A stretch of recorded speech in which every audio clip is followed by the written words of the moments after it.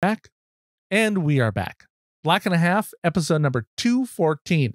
Today is a 7 questions episode, and I interview the star of the new film Colorblind, Chantel Riley.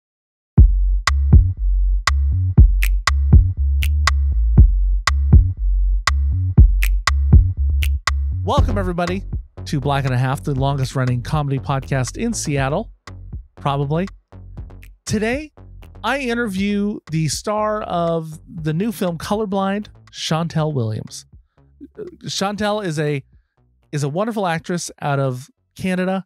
She joined me on the show to answer the 7 questions and to promote her new movie, Colorblind, Canadian film, where I discovered racism is also in Canada. Who knew? I thought it was just a U.S. export. We just perfect it, I think. Colorblind, let me read the description they sent over. The emotionally captivating feature Colorblind follows the story of Magdalene, a colorblind black artist, and her son, Monet, as they move into the new neighborhood where they are challenged when they see the true color of people. Colorblind, get it? Okay. When their racist landlord, Walton, is forced to babysit due to an unexpected emergency, he discovers a more colorful world through the child's black and white perspective. Colorblind takes the audience through a heart-wrenching journey of the complexities of race and social justice, seeing it through the lens of a colorblind mother and son. Colorblind stars Chantel Riley, which you may have seen in Frankie Drake Mysteries or Wynonna Earp, Trey Muradadi, which you might have seen in Batwoman, and Gary Schock, Cold Squad, Day of the Dead, and a host of others. The film is proudly comprised of a majority BIPOC crew, which is nice. It's written and directed and produced by Mostafa Keshvari. It's a film. I did enjoy watching it. I think it brought up some great concepts. I like the premise there. Some special effects in it. You know me when you see the film. We talk about those. By policy, I don't really do reviews on films that I interview the people because that can be really awkward, right? But I do got to say I really enjoyed Chantel's performance in this, and made me really want to interview her. So I got to do that via Zoom. She was out in Toronto on set for another movie, so who knows? She could be blowing up, but you heard her here first on Black and a Half. So yeah, I'm going to have that interview just in a moment. She does the world famous 7 questions, and we find out about her background and how she got to where she is. Big shout out first to our Patreon subscribers. If you want to help out, make sure this genius podcast keeps going, please consider becoming a Patreon member by supporting the show for as little as $1 a month. Just go to patreon.com/black and a half. And for as little as $1 a month, you can become a member of the League of Extraordinary Listeners. And for just a little bit more, you can become an Inner Circle member like Keith Nagel, Stephen Ward, Tara Weidner. Always, every single time. You can, and also by supporting this podcast, you support all other podcasts that I do, by the way. You can support You're Watching a Movie with Silas Lindenstein, where this is actually going to be airing as well. So if you listen to that one, you'll hear this one too at the same time. And you also support my other podcast. Well, that other podcast, the third one, You're Buying a Home with Silas Lindenstein, sort of sponsors all of these in a way, but wouldn't have happened without this one, oddly, right? So that's weird. But if you are interested in buying a home or know someone who is, you can send them over to yourbuyingahome.com, and they can find out from this podcast and the videos that I put out on real estate all about the process of buying or selling a home. So, and where me, I'm not just a podcaster by day, I'm a podcaster by night, and I'm also a real estate agent by day and weekend. And actually, whenever anyone else wants to see, Silas Lindenstein Boutique Brokerage, where I hang my hat in the Seattle, Washington area. So if you know anybody, send them my way. Regardless, here's a podcast that has nothing to do with real estate. Well, actually, there is a slight connection that I just thought of that. So it does go. This really works. This is pure synergy going on. But anyway, Chantel's wonderful. Listen to this interview, enjoy, and thank you for listening to episode number 214, 7 Questions with Chantel Riley. So I was surprised to see the movie in Canada because I thought racism didn't exist there. It's such a happy, the ongoing illusion. Area. Yeah, the ongoing illusion that happens with this country. Colorblind. Is how is it how did you run across the project? How did you get involved with it? Well, just like your standard audition, casting call. I had read for the part and didn't hear back for a little bit, so I thought, okay, I guess I didn't get it. And then I got the call that they wanted me to play the lead, so I was really excited to be able to jump in and tell the story. Are you are you colorblind yourself? Is that, or did you have to? Did you prepare for that? No, I am not. I'm not colorblind. No. I for the longest time I actually thought I saw something on TV when I was young that there was a time where I thought they wouldn't put it in a movie or a TV show if it wasn't true, right? And I was something said that women couldn't be colorblind, that genetically was impossible. I was like, really? And I thought that for the longest time. And I even saw it as a plot point in another movie, and I was like, impossible. No, it's so far-fetched. How's that? Then I realized I had misread it. It's the odds are lower, apparently. Yes. It's much lower. Yes. Is it I mean, was there anything you did to prepare for that? Like as an actor? Definitely did some research into the idea of colorblindness and the type specifically that my character had. She was able to see like pinks and reds, whereas Monet, that Trey that played my son, he was only able to see like black, whites, and like grays. And so what was really cool in the movie was you got to see the perspective of both characters. So you'll see like if she's looking up to the sky and such, it'd just be like pinks and maybe like purples. And then when you saw Monet's vision, you would see it in black and white. So they did a really good job of letting the audience in on how these two were living. I was fascinated. Did you study at all about being a painter? I mean, I wondered like, I was like, you don't actually paint during this, right? No, I don't paint. But I did do some looking into, her favorite artist she named her kid after Monet. So I looked into that and actually did some painting of my own just to kind of get the idea and the flow of how she would have done her artistry. So I took some time. I didn't do any lessons. Most of them were usually because I didn't have too much time, but most of them were like just YouTube videos. Lots of great tutorials on YouTube, by the way. You could just learn anything on there. So just sat on there and just looked at a couple and just did some practicing myself just to really deeply connect with her. Cool. And you as an actor, how have you been acting your whole life? Is this? No, definitely not my whole life. This was something that kind of just happened for me, to be honest. But I've been in the industry professionally now for 10 years.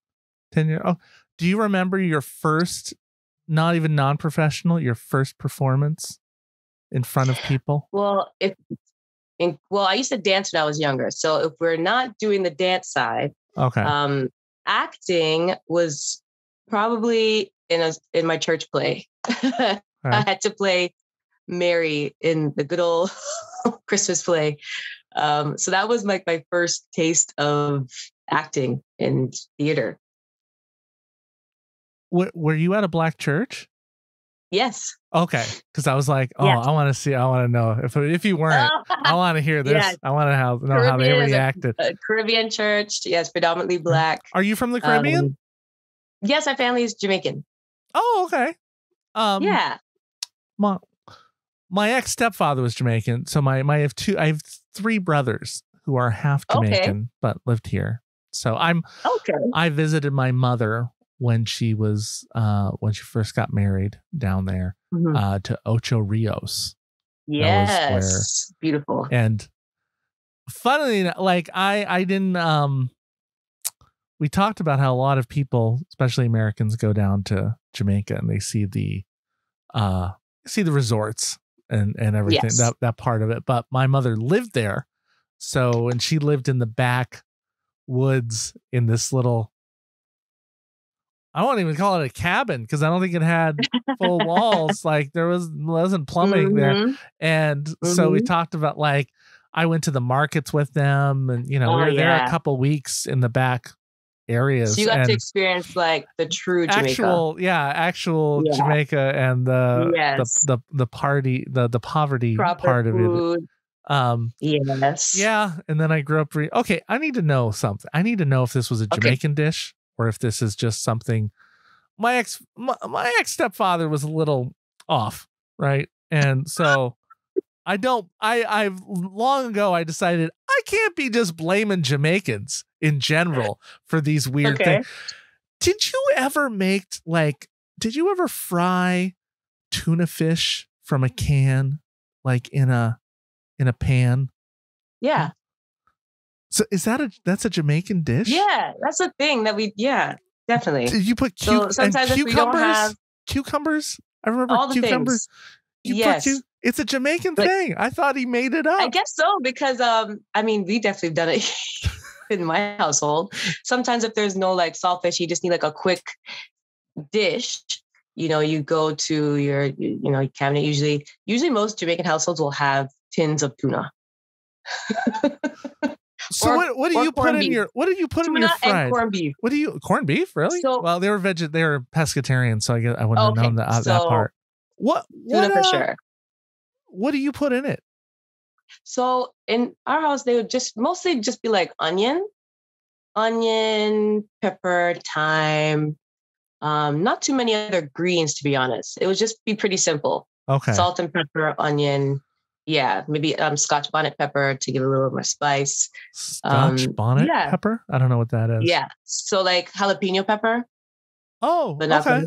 So it's like a hot bit. It's really hot. Yes. Scotch bonnet pepper. Very hot. I always tell people about the dish that had onions and cucumbers and tomatoes in it. And I was like, and I ate it. I was fine with it. Tomato. I didn't know any difference. Right. And then with white rice, we always served it for some reason. Yes, or sometimes we would fry dumplings. So so it'd be like a good alternative if we didn't have any saltfish. That was the alternative. He made 4 dishes. That was all he ever cooked: rice and fried tuna, rice and beans. Yes, we say rice and peas. Rice, yeah, he said that too. But I was, I really confused people when I would tell people about it. And then there was always this one, he would overcook his fish. Like it was just all day. I tell people, I've told this on the show before. Is it like steamed fish or escovitch fish? I'm trying to remember what this was. It wasn't like, no, it was like this, we had this like, it was like this pan that we plugged in for some reason. And they would always cook fish in it. I don't know why. So I don't even know if they like poached. No, it was inside, but it was like, I don't know if it was poached. I just remember it was really greasy. They would overcook. Fried it. And they also, my mother recently made fun of me to my brother. My brother visits and goes back and he's like, Mom, they put their pizza in the fridge. Like, because they just leave stuff out overnight. They would just leave it out overnight and then cook it the next day and go. And I was like, what? How did I not die? And they're like, my mom's like, I lived in the bush. We don't you don't have a refrigerator sometimes. It's fine. You're okay. Yeah, sometimes it gets left out. Yeah. Like, what? And now I would tell people this and they can't believe I'm alive. Okay. So I'm getting educated. Jamaican culture. There you go. Man, what dish? Do you miss a dish from home? Like when you're whenever I come home, I love Jamaican breakfast. So fried dumpling, fried plantain, ackee and saltfish are like my favorites. Dumplings. That was the other one. I don't eat chicken, beef, or pork anymore. So it's mostly just fish for me too. So saltfish for sure, escovitch fish, like those kind of that side of stuff. So I like they actually just made it because I'm in town right now. So they just made it the other day. So I was in heaven. You're in Jamaica right now? No, I'm in Toronto. I'm in Toronto. Oh, okay. In my parents' house. Yes. Oh, okay. Okay. I moved on. Okay. So I wish. I went on a tangent there. The church. Okay. You church play. What was your first non-church play? Was there first or performance? What do you remember? So then my first non-church play would have been the beginning of my acting career, which was The Lion King. And I played Nala in The Lion King in Germany. Okay. The German production. Yeah. And then after that, I played Nala on Broadway for 4 years. Okay. Right. And then from there. How did you get in Germany? How do you go to Germany to perform? Did you audition here? Yeah, in Toronto. So what happens is the Disney theatrical goes on like a world tour auditioning. Yeah. They don't just stay in one place or just stick to New York or even Canada. They go South Africa, they'll go Paris, France, wherever. And they'll do like a huge casting call, global casting call. And so they had stopped in Toronto. And my friend, Olnike Adili, she is now my mentor. And she was like, hey, there's an open casting call and you should come just check it out and see what happens. And I'm like, I don't know nothing about this stuff, but I'm going to just make a fake resume, take a quick black and white headshot because I think that's what actors do, and go on down to this audition and see what happens. Lo and behold, I got quite a few callbacks and met the head creative team. And from there, a couple months later, I got an agent at the time, and then got called to go to Germany and audition there.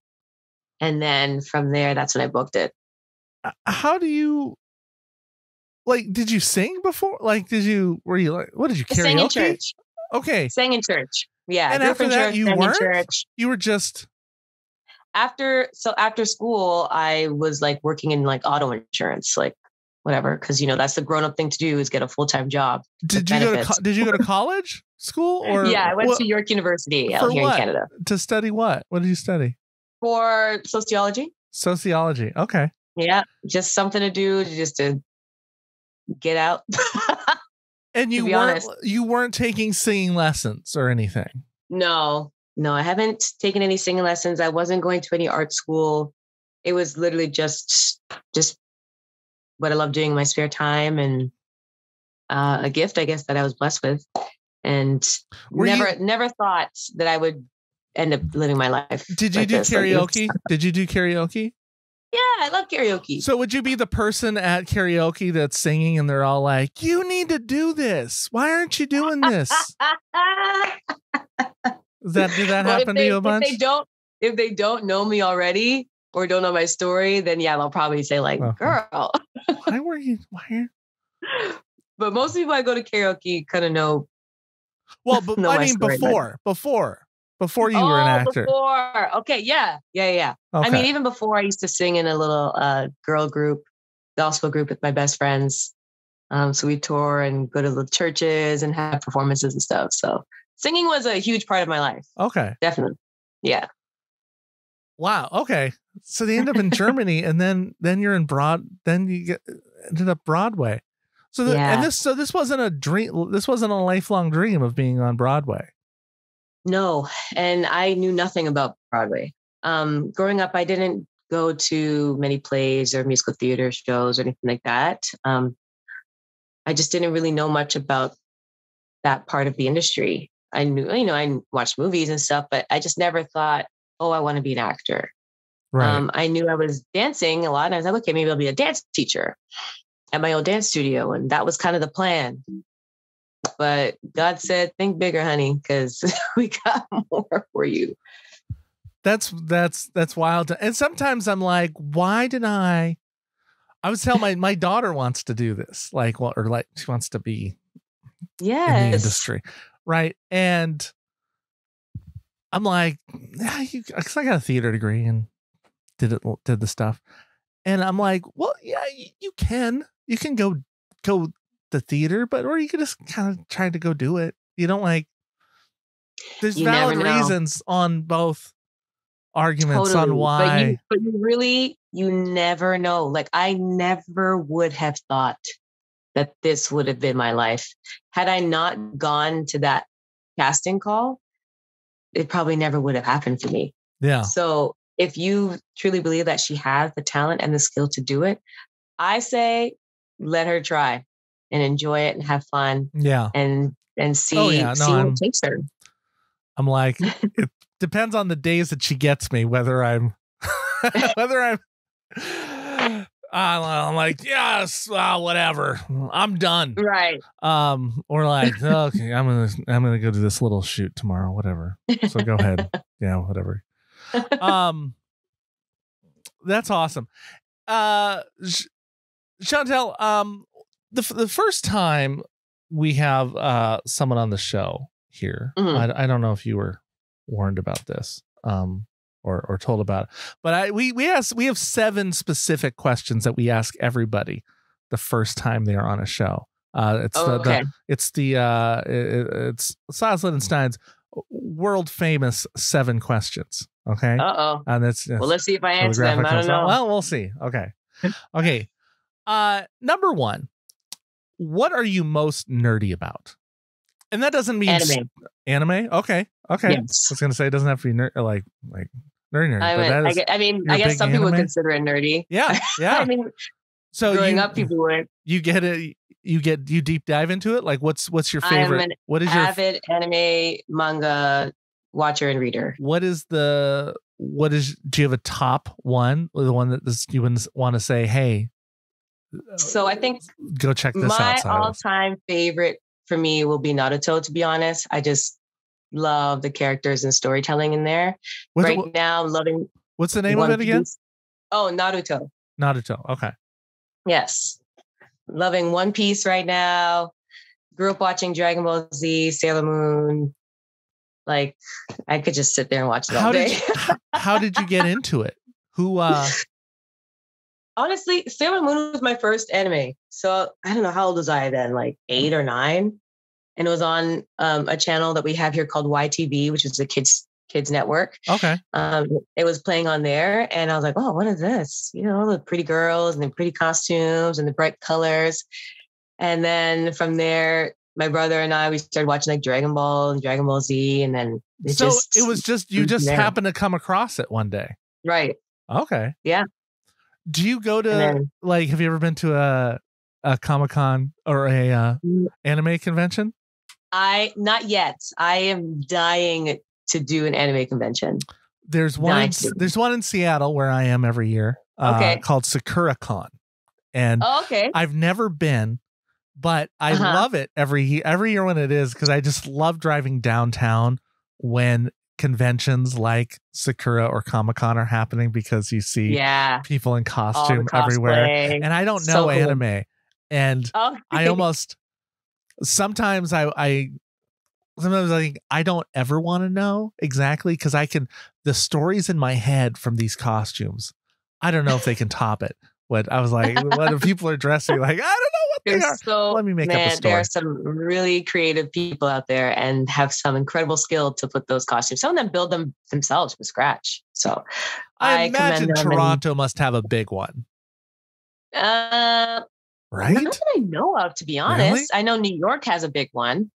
Okay. So most, I guess, people come down from here to New York. And don't feel, I always tell people for conventions, like, don't feel like you have to get dressed if it's not your thing, right? No. Just go experience it. Okay, yeah. Absolutely. So just go to that thing you love.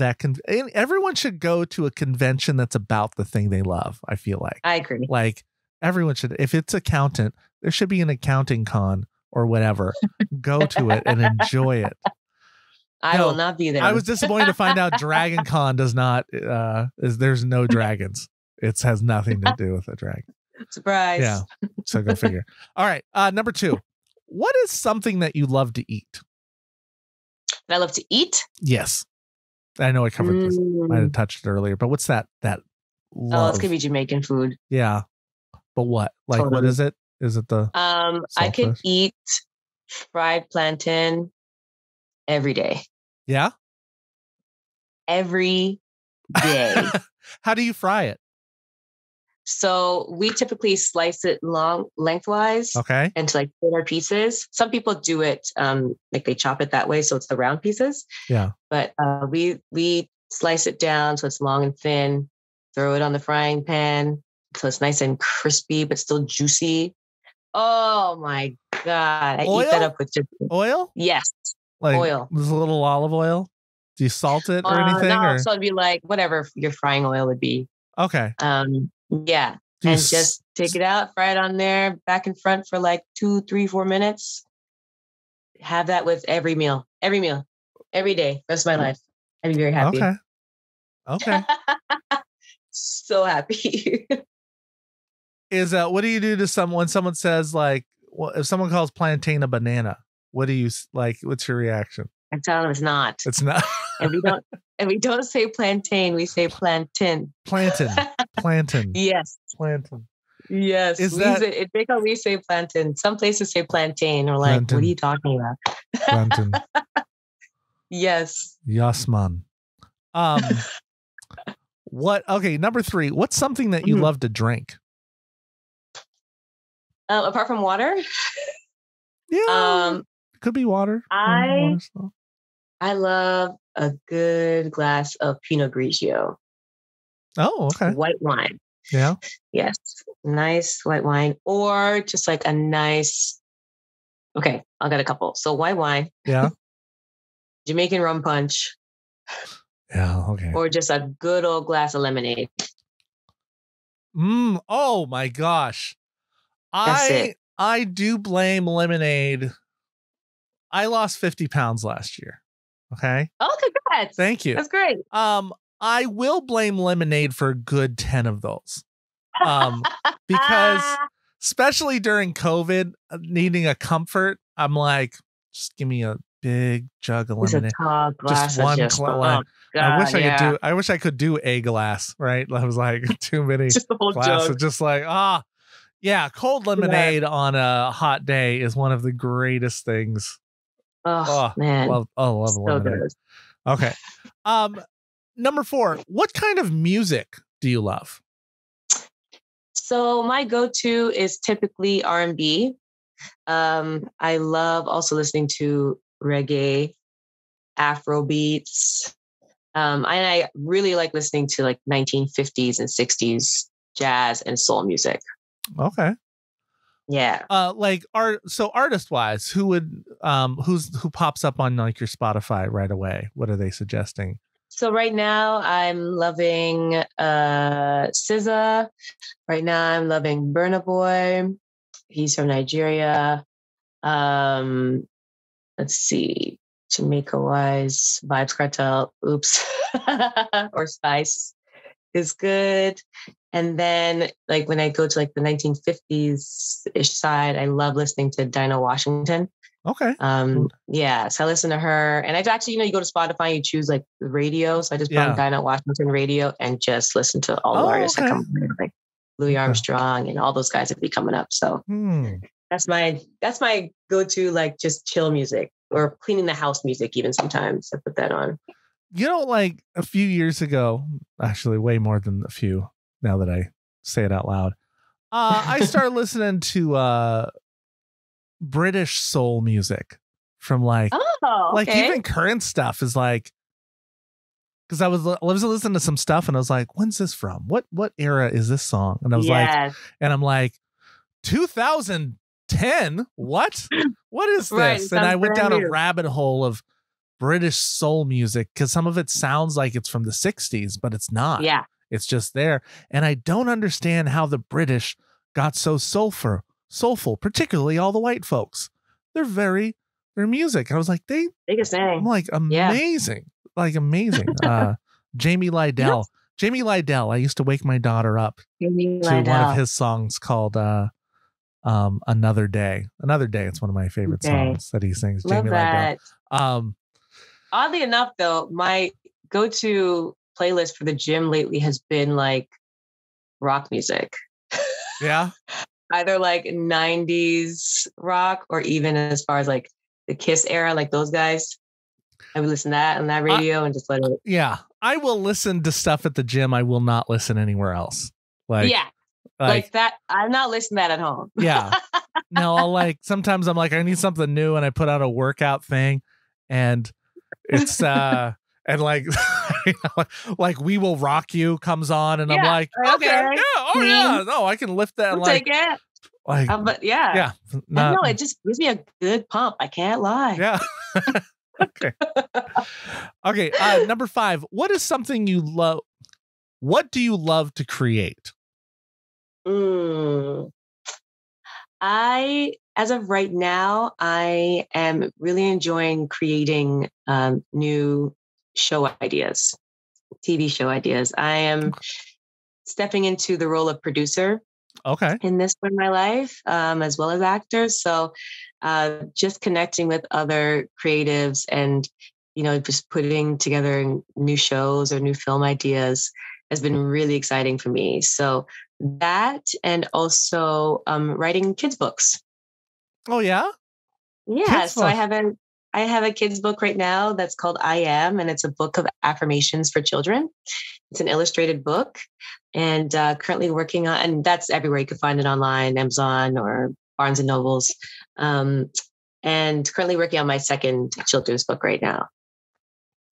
So, I mean, as a woman of color, you clearly have an advantage stepping into television. What, right? Right. You got all the check. What is there a? Is it out of like the wanting to just create the stuff you want to be in, or is there a gap missing that you want to fill? Like, what is the desire to produce? Yeah, I mean, I definitely obviously would love to do stuff that I would love to be in myself. But for me, it's just more storytelling, period, especially when it comes to the Black community. Mm-hmm. So just tapping more into that, and being a woman from Toronto and just seeing like Toronto television, we could definitely afford a lot more Black stories up here. Yeah. Okay. It's kind of scanty. We've had a great year last year with The Porter, and we've had Revenge of a Black Best Friend, have all done incredibly well. We just had our Canadian Screen Awards, which is like our SAG Awards up here in Canada, and they swept, and it was just so beautiful to see. And it's like, what, if you guys just give us a chance, we can make beautiful work. And so I would love to just tap into that more and just give us more to relate to and to see more of ourselves on TV. That's fascinating, because I was thinking, as you were saying that, I was realizing I don't know how many shows that I know are filmed in Canada that I would, I hadn't really thought about the lack of Black work in Canada. Yeah. Because I mean, and I mean, that might show why I don't tend to think of a huge Black community in Canada. I mean, I don't go to Canada a lot. Certainly, if I'm going to go to Vancouver, probably, if I do right now. But not a lot of Black people either. Like, where would I watch? Like, where I don't even know where I would see the stuff besides, like, I know Netflix. I know, like, I caught Working Moms. I know that's a Canadian show that I really enjoy. Yeah, but if they weren't promoting it at the time, I don't know where I would catch it in the States. Like, yeah, and that's something that I believe that we're working on a lot more over here when it comes to our Canadian content, is just letting the world know more about us. Mm-hmm. And, that will come with funding. If we get enough money, you're not going to hear, you know what I mean? You're going to keep hearing about us. But unfortunately, it is a little harder when it comes to that front. And a few of our networks, like we have CBC Gem and we have Crave and all those things, and Bell TV, but a lot of those are only available within Canada. So even if you're in the States, you can't typically stream, because it's like, oh, you're not available in this region or something like that. Yeah. And I'm like, I'm sorry, do you want people to watch our stuff or not? So I don't know what the technical reason is behind that or why exactly that happens, but hopefully that will be changing soon so that everyone can hear and see the incredible talent that we have going on up here. Do you find, if you do see Black shows on, say, if you see a Black show like Insecure, Yes. on HBO. Do you find it? I'm curious, as a Canadian, do you find that relatable being in LA? Does it?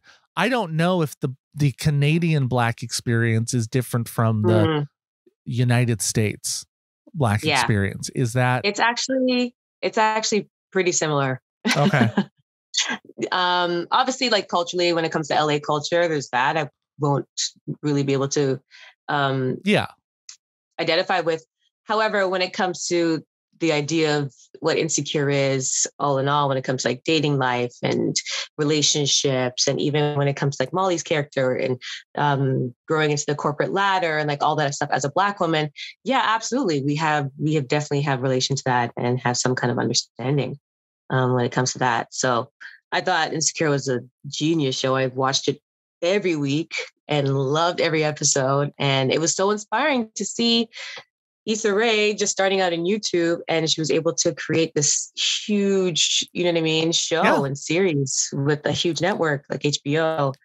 And it gave, new actors too, and new comedians a chance to show themselves as well and how they've broken off and done their own things too and created their own projects. So in the midst, I would love to do something like that here. Yeah.